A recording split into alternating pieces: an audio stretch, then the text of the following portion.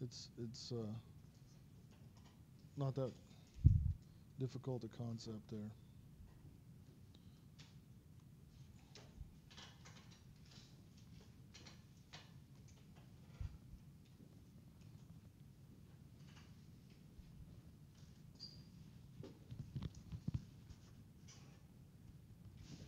So this is very much an analogy with 1D. It's just now we have Tx and Ty because we're computing transmissibilities in both directions. The key thing to note is that in 1D we just had area here. Now the area is actually delta x times h. So h is the thickness into the reservoir. But accounting for potentially non-uniform grids in both delta x and delta y, we have to have that there. Okay. If they're all the same, I mean, if it's the reservoir is homogeneous and isotropic and uniform, they're all the same. They all equal T, which equals that. And then we went through these examples. That's just repeating it. In the notes, this equation is wrong. Well, it's half wrong, I guess. If it's going to look like that, you'd have to have minus minus there. Otherwise, the way we were writing it was with minus signs here, plus. So the left-hand side of this equation needs to be multiplied by -1 in the slides. So on the no-flow boundary condition, we just write the mass balance. The pressure drop across the no-flow is going to be 0, and therefore we get the 3T here.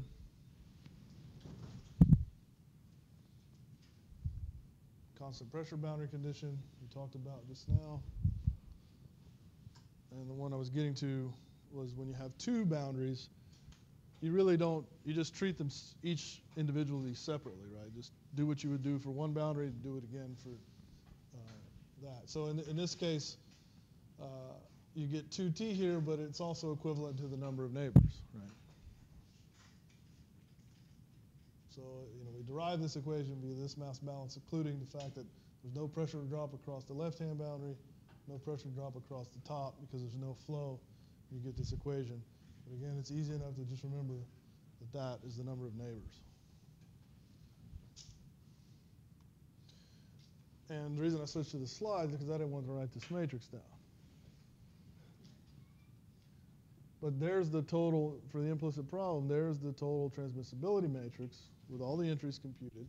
And that should look very, very, very familiar, aside from the 5 T's. Right? So in your homework 1, you created that matrix. Right? You didn't know why. You were just solving this sort of riddle of connectivity, right? But it turns out that riddle of connectivity is exactly what creates this stencil, right? Aside from the 5 T's, right? So the 5s show up. So in your homework, where the 5s are, you would have had 3s, right? Along that right-hand side boundary. But the 5s show up due to the fact there's a constant pressure boundary condition there.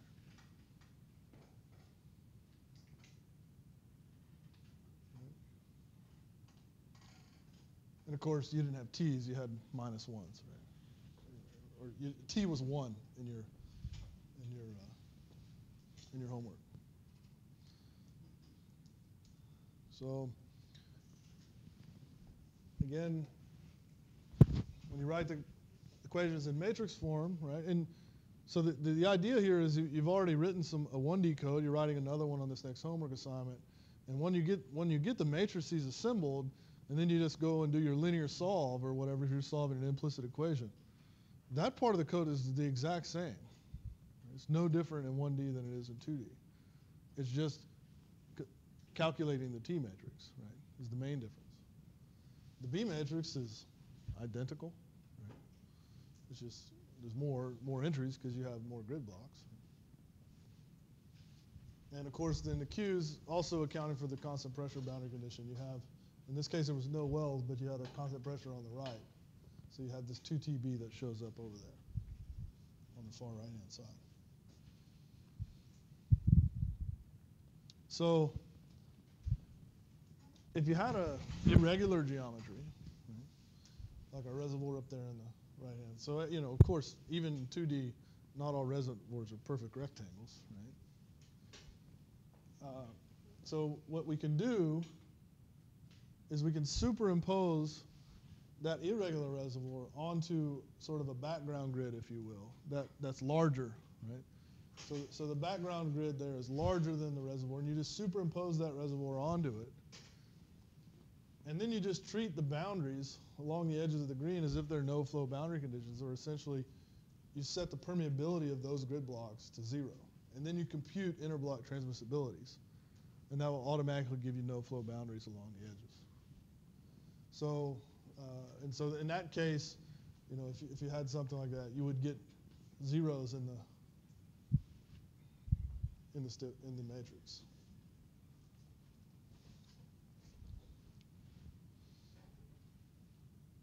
Of course, yeah. For this to work, you have to compute the interblock permeabilities with a harmonic mean so that you get 0 transmissibility across the boundaries there.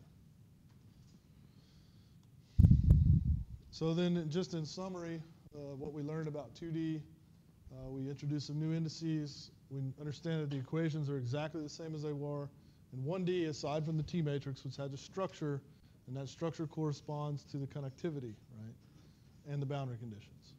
Okay. So there's a comment there. No flow boundary conditions are the most common. Some commercial simulators do not even have the option of constant pressure boundary conditions. This is actually very true of the one we use in this class. CMG, unless it's in the very newest release and I don't know about it, CMG does not have the option for a constant pressure boundary condition. On Friday, we're going to meet in the computer lab, and you're actually going to solve in CMG one of those 4 grid block example problems like you've been working on your homework. We're going to solve that in CMG. And one of those has a constant pressure boundary condition on it. So to get CMG to solve that problem, we're going to have to fake it. We're going to have a 5th grid block out there on the end, and we're going to make it really, really tiny. And we're going to set a bottom hole pressure well in it. So fix the pressure in that. And it's going to be so small that it's not going to affect, obviously if that grid block was a full-size grid block, that would cause an error, a big error in the solution. But the grid block is going to be so tiny, so narrow, that the error in the solution over the more rigorous way that we implement the constant pressure boundary conditions in our codes will be so small you won't notice it. I mean, it'll be in the 16th decimal place or something. So if you just compare the first 5 or 6 decimal places, you should get the exact same answer in CMG as what you get when you write your code. So I'm offering you a way to check your homework, because we're going to solve it in CMG, and with some small modifications, you can use that same technique to solve your homework problem, and then you should know if you believe that what you did in CMG is correct, that you get the same answer. So then again, in the codes we're going to write, and again, your midterm project is going to be to write a 2D heterogeneous, non-isotropic, non-uniform grid reservoir simulator. And but we will have the aerial view, right? So we're not going to include the effects of gravity.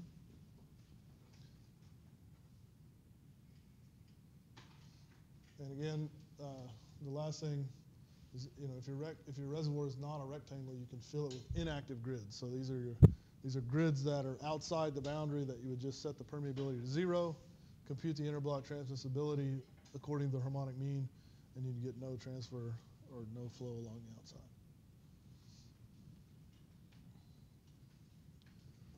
So that's 2D, and we'll stop there.